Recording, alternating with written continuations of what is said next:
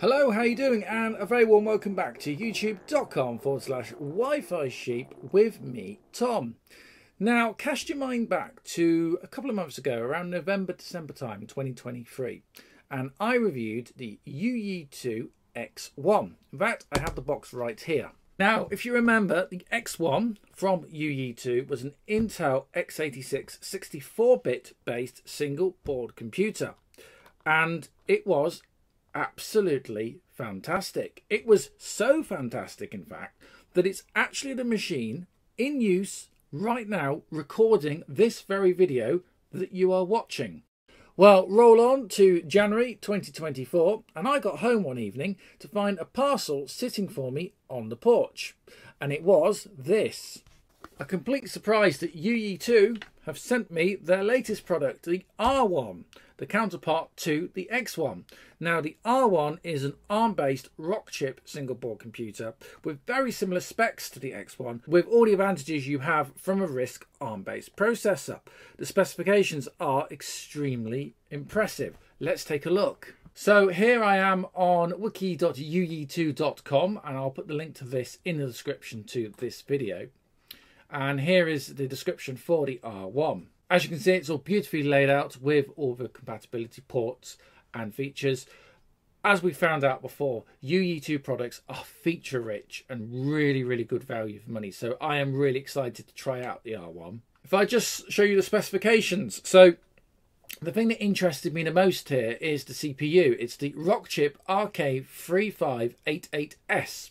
It's an 8-core 64-bit CPU. It has 4 Cortex A76 and 4 Cortex A55, running up to 2.4 gigahertz.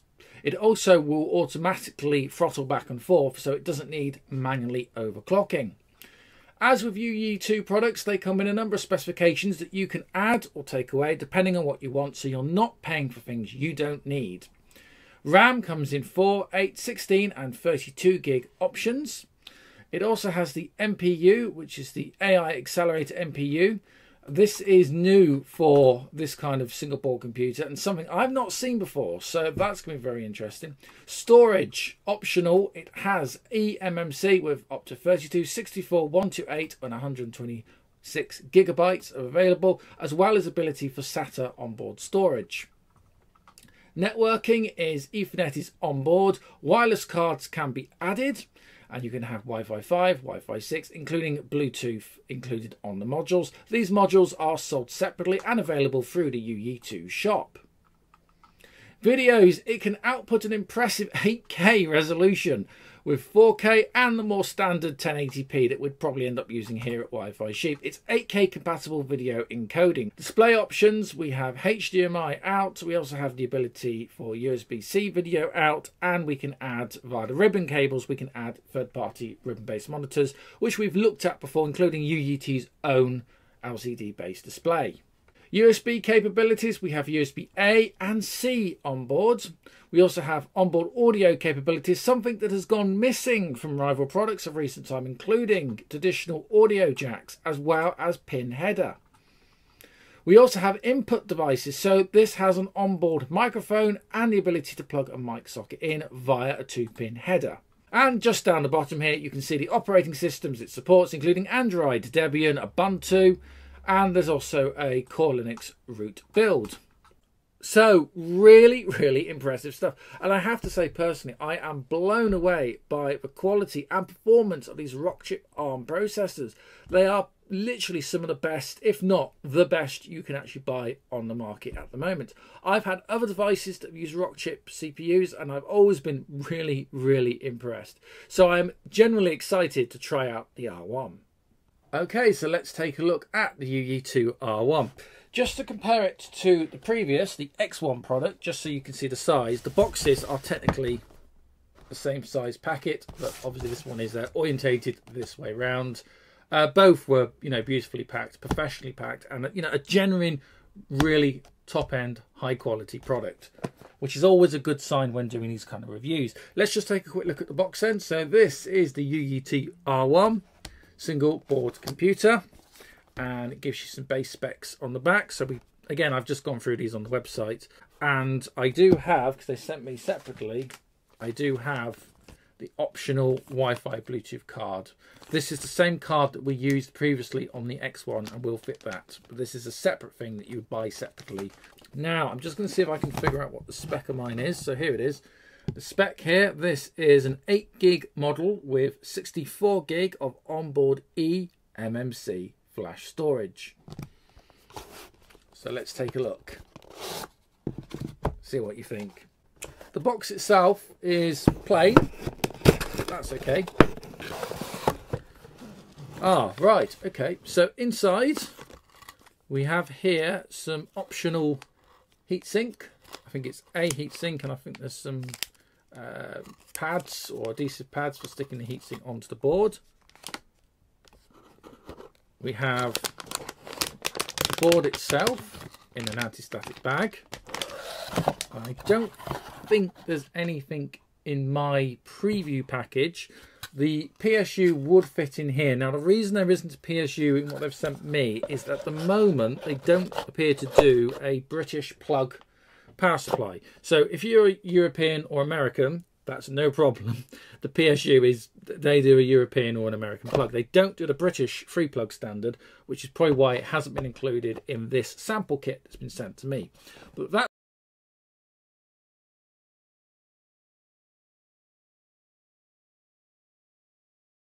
AC to DC power adapter up to 12 volts, and that should be fine. So let's take the box out of the way and let's have a look at the board itself then.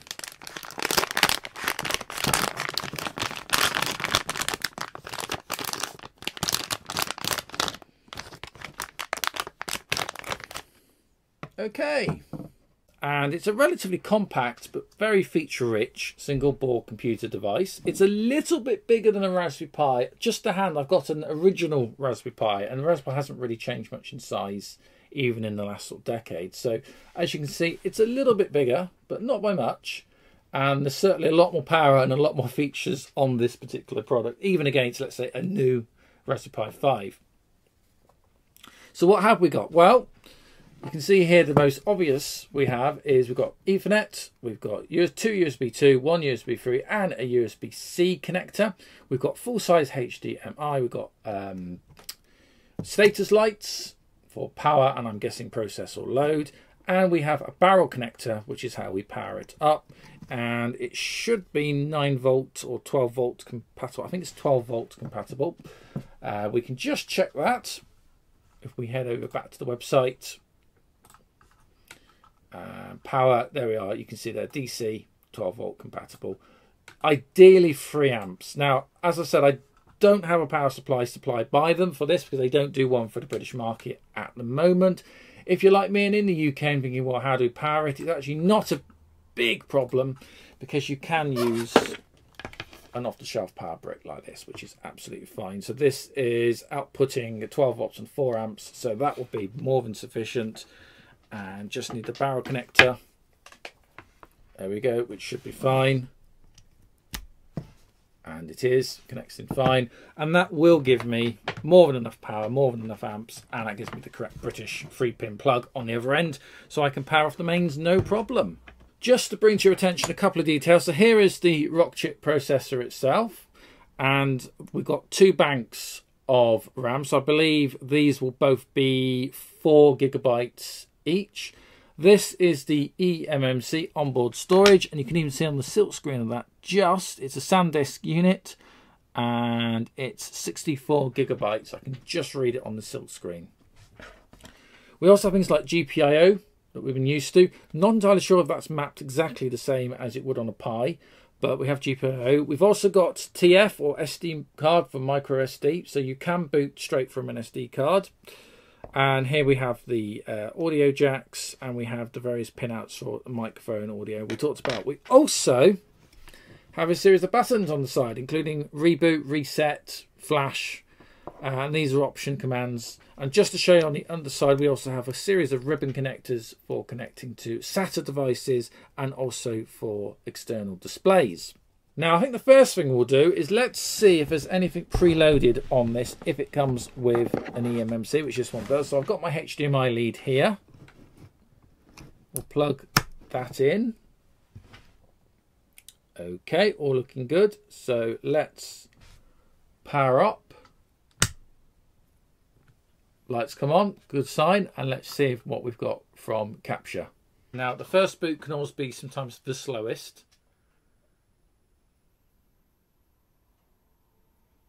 Oh, I see a cursor.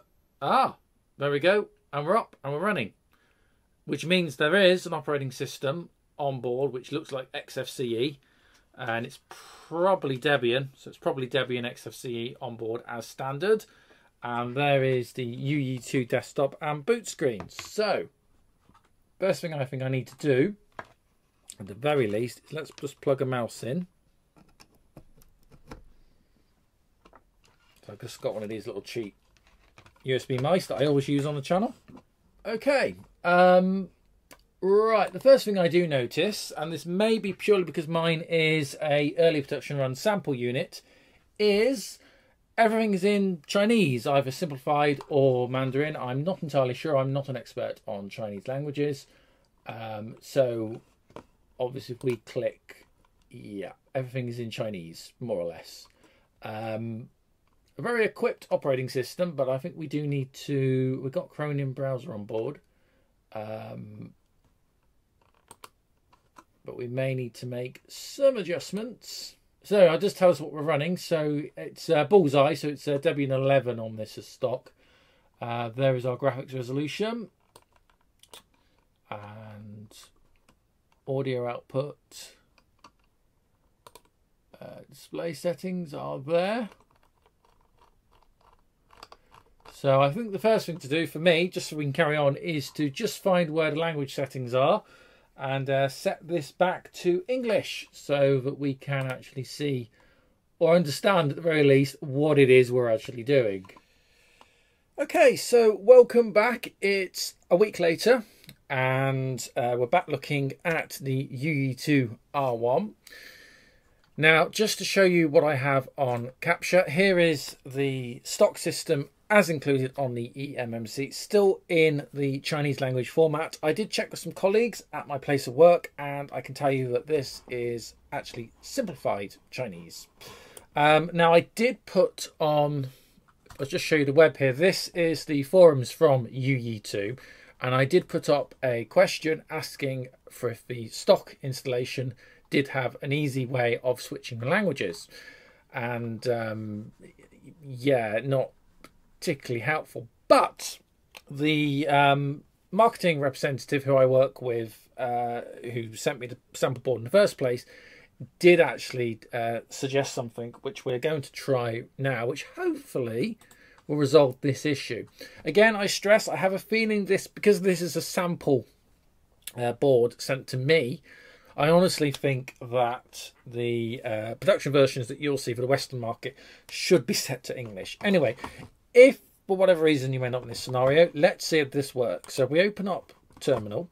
Oh, by the way, I've also, you may notice, reduced the resolution. So we're running at 720p just so you can see a little bit easier, and I can see a little bit easier what is on screen. So that's why I've reduced the resolution. So it's been suggested that if we try, and let's see if this works, dpkg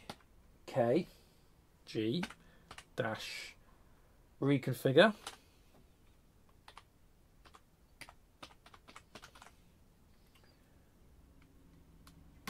Space and then locals. I wonder if we have to go into sudo for that. Ah, yes, there we go. Okay. So let's just have a look by scrolling down the list. ENGB, that one might work for us. So we'll select that. Okay, now if we select ENGB, and you can see it's now, hopefully, it says generation complete. Okay, and we've just done a restart, and there we go. That set the language up. So there we are. Excellent. Right, I know what I'm doing now, which is good. So, okay, with that little issue out the way, as I said, hopefully the versions that are going to be sold will be localized, but if they're not, then the way to do it is simply sudo dpk-reconfigure locals. There are the locals, and then you simply select what you want. So let's go and find those English ones again. There's some English, and you press spacebar to select. Then you hit return or enter on your keyboard. Then you can select to set language, and it resets. But you do need to restart the system. So brilliant. Okay, that's working. Right, so now I just want to shut this down. So we'll go shut down and shut down. And I want to talk about connectivity with the device. So we just shut down there. So let's just power that down quick. Okay, powered off. Right. So Wi-Fi and Bluetooth is not standard on the R1. It's the same in the X1. It's the same in the R1. However, Youyeetoo do offer a plug-in Wi-Fi Bluetooth module. We've seen these before. We used them with the X1. It's exactly the same module. And you can buy these separately. They're not very expensive, but basically what you get is this little card, which is superb. We get a screw, and we've got the two antennas that are needed. There's no aerial, if you like, fitting into the card, so it does need these plugs. So no problem there at all. These little pads, these have adhesive pads you can sort of stick on a wall or stick inside a case, whatever you want to do really. What I want to do right now is just see if I can get these just to plug into the little holes there. Last time I needed help of just a flatbed screwdriver just to help apply a little bit of pressure just to get them to clip in. They will go, but it just needs a little bit of skill just to get it to fit. Okay, they're on, so it's a bit fiddly and you just have to use that flat blade of a screwdriver just to help put pressure on the points, but they're now in. That's great. So this card sits on top of the R1 into this slot here. And you can see how it's, if you like, cut or grooved, so it can only go in one way. And the card goes in like so, and bends down. And then there is a screw, which is provided, which goes into the hole just here. So let me just grab a crosshead screwdriver.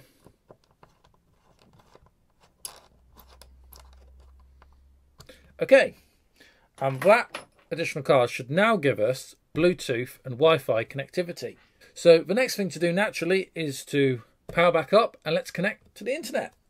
One thing I will just mention, because this will catch people out, is there's no boot screen or boot kernel on the R1.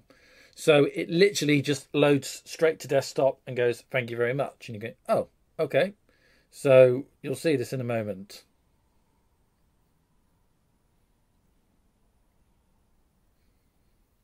There we go. You see, it just goes straight through. It's very, very fast to boot, but there's no kernel or anything. So it's just literally the first thing you will see. And let's go and configure ourselves some internet. So, luckily for us, it has actually found the Wi-Fi network. So it's found the Realtek Wi-Fi, so we're on there. And my network is somewhere on here. I'm probably down, right down on more networks. I'm all the way down here. So let me just go and grab my key so we can actually log in. Okay, and with a bit of luck, we should be able to connect.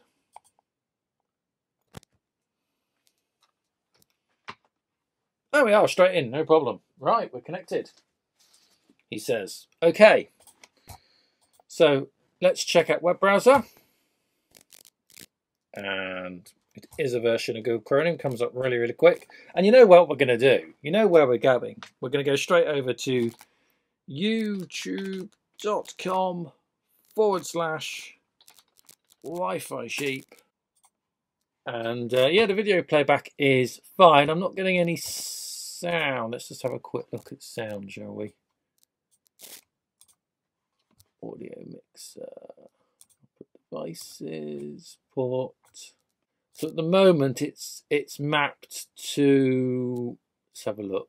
Yeah, it's mapped purely to the speaker and headphone ports on the actual device itself. But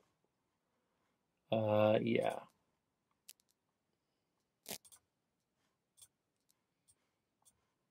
Okay, so that's something just to bear in mind. Probably is easy to set up so it can go out via HDMI. Video-wise, It's actually fine, isn't it? So let's go up to 720p, which is the maximum quality. And just see how well that does.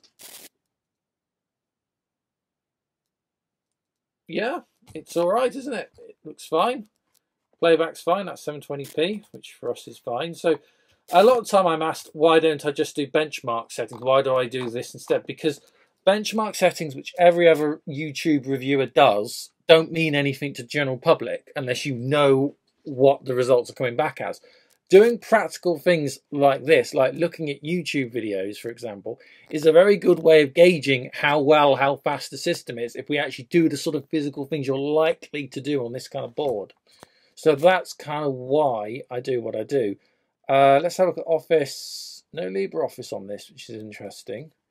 So what have we got? We've got settings. Yeah, we've got a few settings. By the way, when I changed the display settings, I did it in here originally. So we got the full 1080p. I'll just drop down to 720, and you can actually set your refresh rate, etc. So, and you can also do rotation. So, which is standard XFCE stuff. So that's great. I wonder if we've got any. I always do this. Let's see if we've got a Python on board. Can we actually spell Python right? Nope, doesn't look like it. Python 3.